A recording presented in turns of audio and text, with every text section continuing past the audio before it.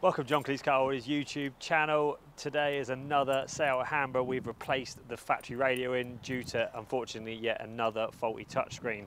Let's go inside and show you the solution we've done. So this is a 2017 Seat Alhambra, which comes with quite a few factory upgrades on the factory screen. For example, optical parking sensors, reverse camera, multifunction steering wheel.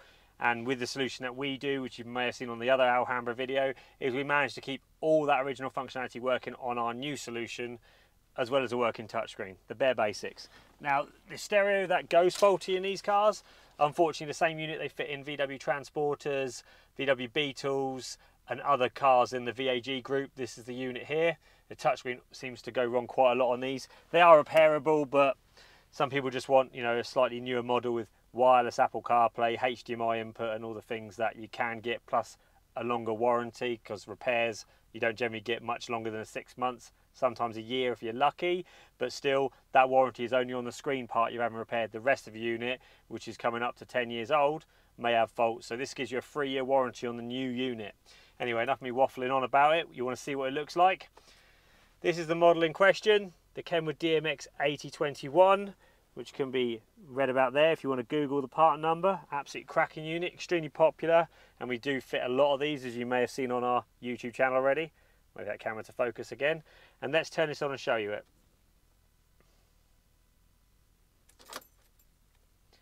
So we're going to come up with the Seat logo, which we've made and uploaded to the unit. It's just a nice touch to keep it more in keeping, because it does look a bit different, so we'll do what we can to make it look as original as possible.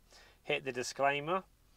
Now this is the home screen, so if I go to the home button, we're going to have the options like DAB radio you still got, Apple CarPlay will come up here. And I'll tell you what, let's get my phone connected so you can see actually how this unit works. It's very simple because it's wireless CarPlay. All you do is you touch the telephone to perform a connection. We go into Bluetooth on the phone. I'll scroll down to new devices, which is down the bottom, select the model number in question. I hit pair, I then hit yes on the unit. I then allow my contacts to go across, and what it's doing now is doing a Bluetooth handshake to ready to switch to Wi-Fi. So we go use CarPlay on my phone, enable CarPlay on here, and then now it's going to perform the connection, which you only need to do once. Once it's done once, you don't need to do it again. It will automatically connect every time you get in, and that goes for Android as well as Apple. And now we go, oh, there we go, turn it down. So now we've got Apple CarPlay on the screen. If you're not familiar with CarPlay, it's extremely simple to use. It's made by Apple, an operating system for the car. So we've got the home button for Apple down there, and then this is a super responsive capacitive screen, so it's really easy to use. Just drag it over to the left to go right, and just scroll through your apps. So now the customer's got access to TomTom Go, Google Maps, Waze if you use it, and iOS Maps. You can then use Spotify on here if you have Spotify. I use Tidal myself, so that's why that's appeared there. And you can use internet radio apps like TuneIn Radio.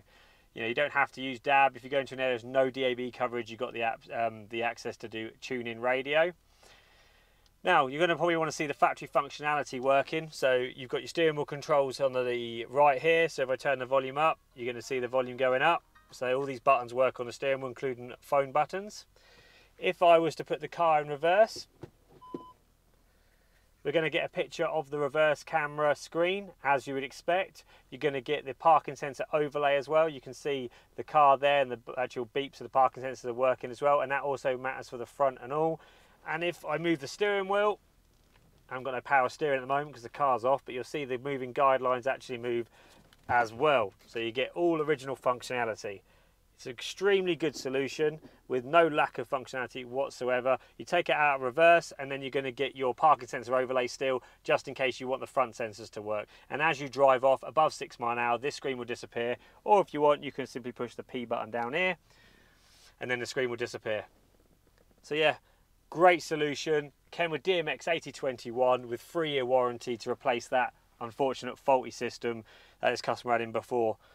That is it. This is a Seat Alhambra 2017 with a great solution fitted by John Cleese Car Audio. So I'm going to finish the video now. It's Connor in front of the camera, and Connor indeed holding the camera. From all the boys at John Cleese Car Audio, we hope you have a good day. See you later.